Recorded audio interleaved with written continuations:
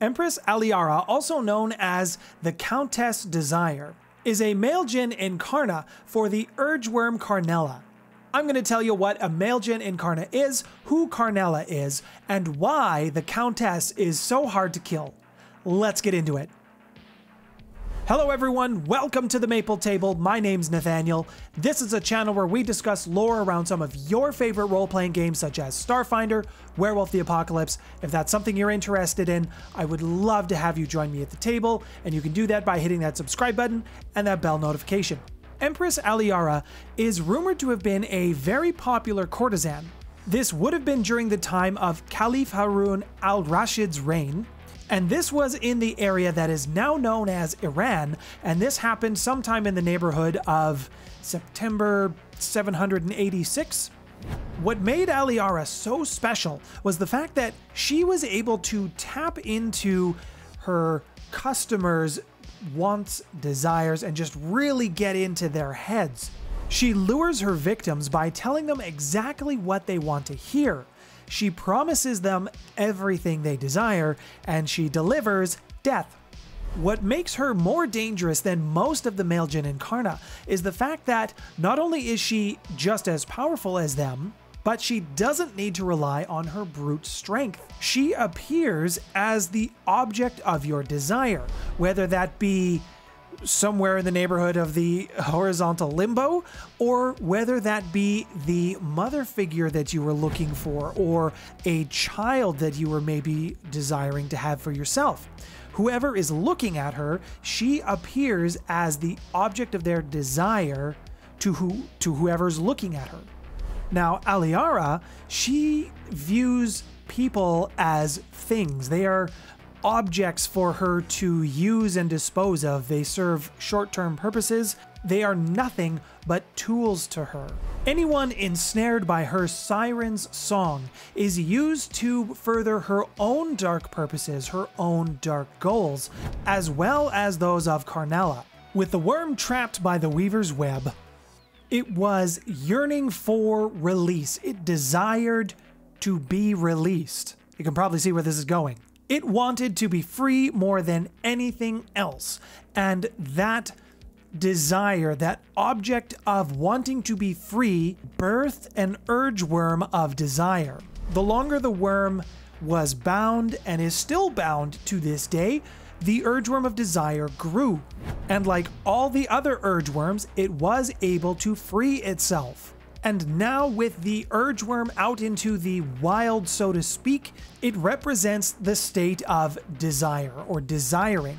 Never being fully satisfied, which actually makes it kind of sad. Wanting something is not in and of itself a terrible act. In the context of Werewolf the Apocalypse, Gaia actually created desire. It was intended to form deep, meaningful connection, strong foundations for relationship. And when anything comes to the worm, it takes it, it twists it, and turns it into something not designed for its intended purpose. Now, Empress Alaria wasn't always the Empress. As we covered previously, she was just a regular person. She was a courtesan. But through her connection to the urge worm, she was able to turn herself into a very powerful bane. One that has been around for a long time, a long time. You're looking at almost 1200 years. Now, there actually is a common type of Fomori when you're dealing with Empress Alaria and Karnala the urge worm. They are called enticers. Now, it should come as no surprise to anyone that Pentex is helping the urge worm of desire along. Siren Cosmetics is a division of Pentex, and they create a makeup called Entice. It's a little on the nose, but that's what they made. They also help create Enticer Fomori using this product. Now, this makeup line is targeted for high net worth individuals because it's very expensive. And the reason it's expensive is because it's very expensive to produce the drugs that go into the cosmetic line. And it's addictive, so once you get started, you're usually going for about 2 weeks before you've developed a full-fledged habit. Now, in the process of becoming an enticer, there is actually 4 stages that one has to go through. Each stage takes about a week, except for the last one, but we'll get to that in a minute. Stage 1. The user is going to experience intense euphoria. They are feeling so good. They're looking good. They're literally looking better. And they are a little bit more active between the sheets, if you know what I mean. Phase 2. The honeymoon effects have worn off at least a little bit, and someone who is just starting to see reason, they can at this point try to break the habit of using these cosmetics and the drug addiction that comes with it.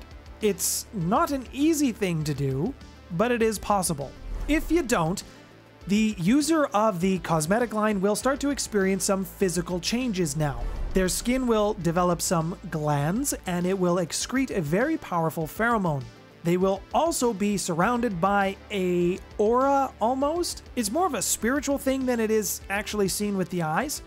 It does protect them from the delirium, but it also makes them more attractive. This leads us into phase 3.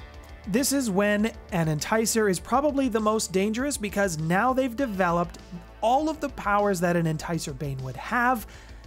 They just haven't developed any of the control that comes with it. If you're looking to use the Enticers, you will probably come across them at this point because they will be reckless, loud, not unlike the Guru, but this is when they would be most noticeable. The Enticer in this stage will experience significant mood swings, very high highs and very deep lows. Their mental state will be something akin to someone on an LSD trip, so they will largely not be talking sense. And to further compound the problem, they can actually make others have hallucinations with them. This is also the last time that you can get rid of the Bane that is transforming the person who is affected by this. And if it's working, in order to protect its host and keep the process going, the Bane will actually change how the user is perceived. Instead of making them the object of desire, they will make them unappealing and revolted and hated so that they'll want to go back to the drugs and to the makeup and keep the process going. And if you don't get rid of this Bane, the subject or the user will have a final transformation. They will gain sharp pointed teeth, and they will be able to transform from their human forms into their Enticer forms at will. They won't need the makeup to do this anymore, but because they're addicted to it, they will still probably seek it out. The last stage, phase 4, this is permanent now. This is your way of life. You are an Enticer. Enticers can take on any form they wish, and they can actually take on multiple forms to multiple people at the same time. And in order to find the perfect form, they are able to pull images directly from your head and then just look like that. Pentex really likes to use Enticers to lure whoever they want into traps, and then they convert those people to the Wyrm. Typically, if you see an Enticer working with Pentex, they are very well treated, they are well paid, well taken care of. Pentex really likes the Enticers.